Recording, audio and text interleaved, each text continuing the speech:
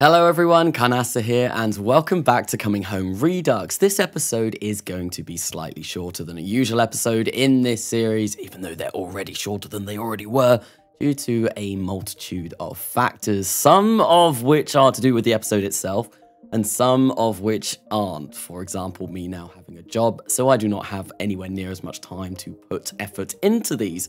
Another reason as well is I spent far too long working on a video that hopefully should be releasing over the next couple of weeks even. It is a KSP related video and it needs a script and it needs a lot of editing, so it might take a while, but that should be quite fun when that releases. Anyway, what we are going to be doing in this episode is expanding the factory. The factory must grow. We are playing Factorio in Kerbal's space program, apparently. And this is why you don't use landing guidance anymore, because landing guidance just does wobbly things like that. Sorry, I went off on a little bit of a tangent there. But no, we are going to be expanding Aldrin Base, which is the surface base that I set down at the end of the last episode. Currently, it has a couple of factory modules that are going to be able to produce new parts and specialized parts, material kits, and all of the nice stuff that we do need in order to start building stuff on the surface of Armstrong. It's going to be fabulous. But in order to do that, we need storage modules and we need to connect all of the parts together. So that is essentially what we're going to be doing over the course of this episode. These tubes that we have sent down, I did design those in a live stream. The tubes module. And essentially, these were going to be the parts that connected all of the different parts of this surface base together. However, I was encountering a few problems with the crawler crane that we sent down in the last episode as well. As you can see, when I turn the magnet on, things get a little bit wobbly. So what I decided to do here was undock one of the tubes and see if that helped us out. It did not. We just end up spinning out of control and flinging this tube all over the place. And I spent the good part of maybe 30-40 minutes trying to actually get this to work. And unfortunately, it never did. But this does beg the question. This could eventually lead to some sort of fantastic trebuchet catapult idea. Say if we have some pesky Kerbals that we no longer like, well, we can just grab them with this crane and fling them off into deep space like that. However, that was a bit of an issue with the surface base, and it does mean we are going to have to rethink how we're going to connect things together. And I've just gone with the flexi tubes.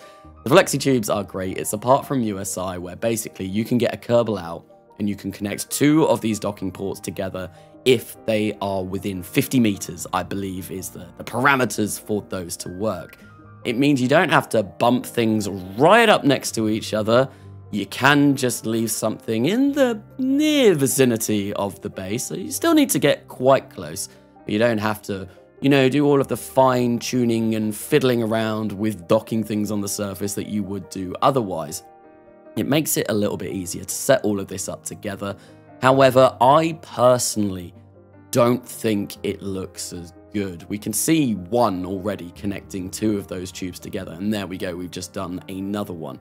I prefer it when you've got these kind of stable structures actually connecting everything together, because I think that looks a lot more awesome. It is obviously more difficult to do.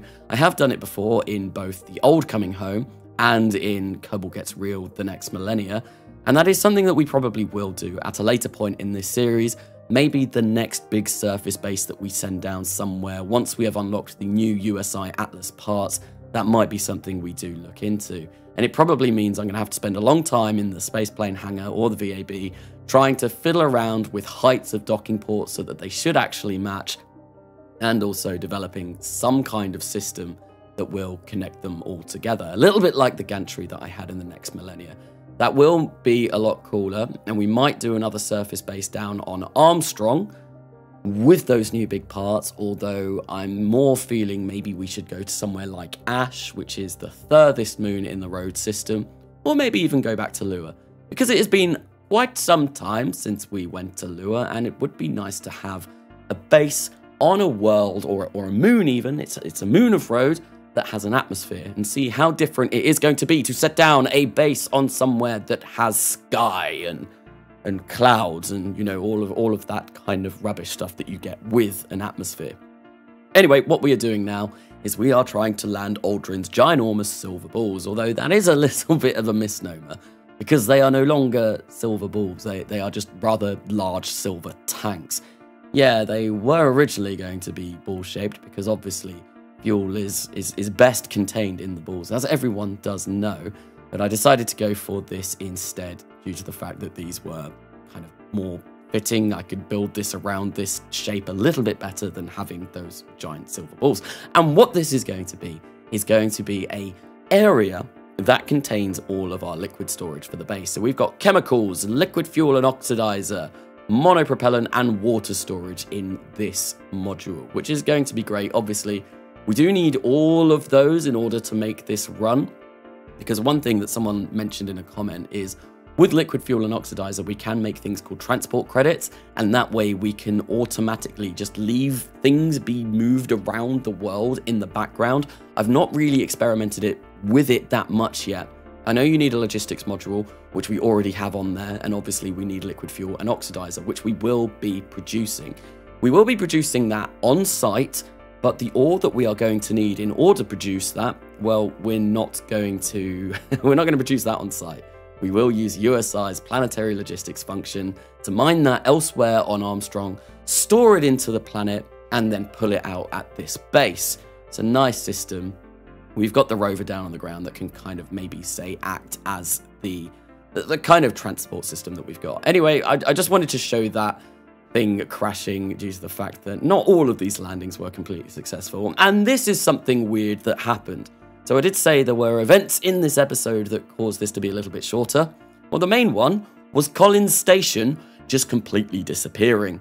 We flew by it there with this remake of what we just crashed into the ground, and unfortunately, when we flew by it, it completely changed its trajectory. It changed its trajectory so that it was no longer in orbit of Armstrong, but kind of falling to the ground. We didn't bump into it, nothing went wrong like that.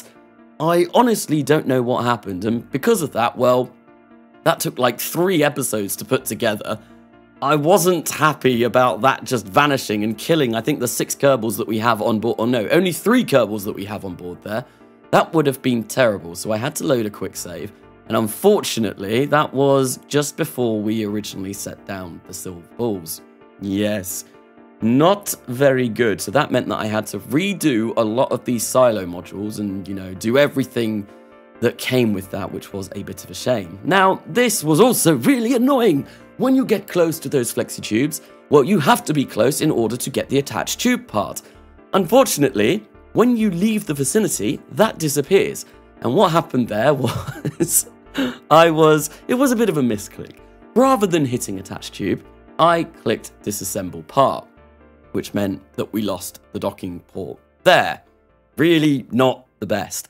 Luckily, however, we did have another 2 on the side that we were able to connect to the next silo along and kind of make it look a little bit like a chain sort of feature. At least that's how it's looking at the moment, although I'm not sure if I'm going to be adding any more silos, because now we have all that we are going to need. We have done our storage solutions. We don't need any more. We've got storage for absolutely everything.